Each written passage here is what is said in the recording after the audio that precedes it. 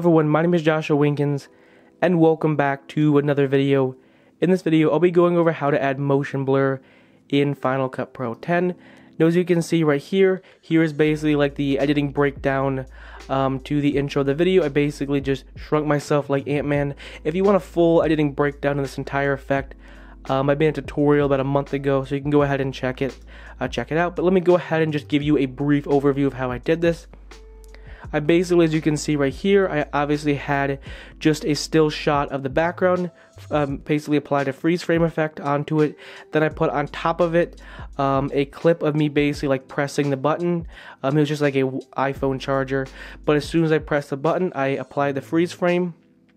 And then I basically just shrunk myself, and then I used the position tool to basically just drop myself. Honestly, a pretty cool effect, and I'll explain why motion blur is crucial when you're making this type of video. So I'm going to try my best. Computer's not the fastest, but I'll try my best to go over the scale. As you can see right here, I just applied a draw mask.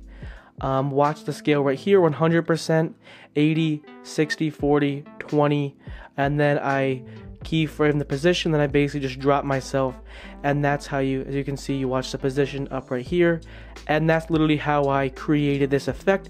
Now, why would you want to add motion blur? As you can see right here, this is what, as you can see, I'm basically like having like motion blur applied to me.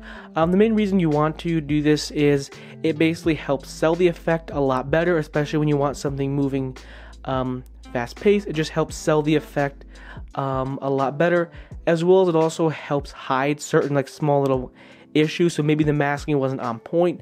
I honestly think I did a pretty good job with masking, but obviously I'm no professional, so it helps kind of fix a couple of flaws here and there, and overall basically sells the entire video. So as you can see right here, again, computer's not the fastest, but basically pay attention. It's not like perfectly obvious, but it's definitely gonna make a difference. So let's watch it with motion blur. As you can see, it basically created this really cool motion blur, and just basically, like I said before, helps sell the effect right here. So boom, there we go. Here's the blur effect.